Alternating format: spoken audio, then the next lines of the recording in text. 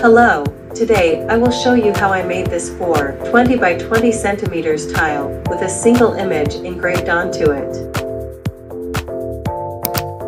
First, I clean all the tiles with acetone to remove any dirt, grease, or fingerprints. Then I spray the tiles with zinc.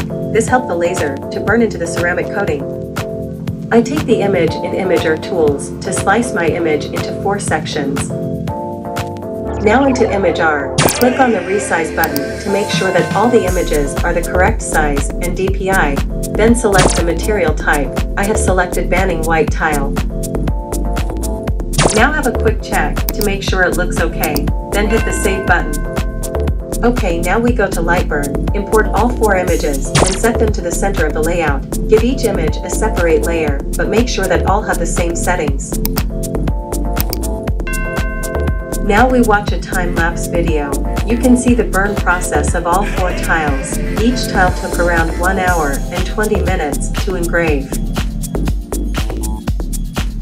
I would recommend the Ortur Z height adjuster.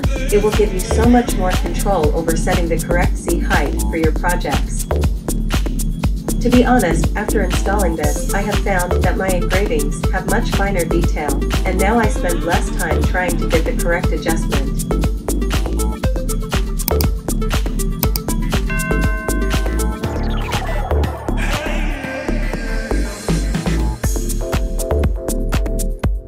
After all 4 tiles have finished, just clean off the zinc spray paint with thinners to reveal the final image.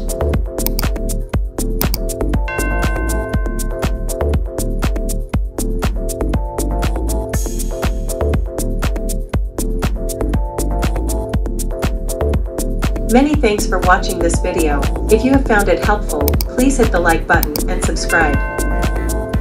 Thank you.